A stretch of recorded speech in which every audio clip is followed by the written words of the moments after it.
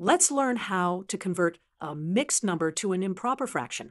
We'll convert 1 7/8 to an improper fraction. Let's visualize this. First, we have one whole circle which can be divided into 8 equal parts, plus 7/8 of another circle. To convert this to an improper fraction, we follow these steps. First, multiply the whole number by the denominator. 1 times 8 equals 8. Then add this to the numerator. 8 plus 7 equals 15. Keep the same denominator, 8. So our answer is 15/8. Let's write out the complete conversion. 1 7/8 equals 15/8.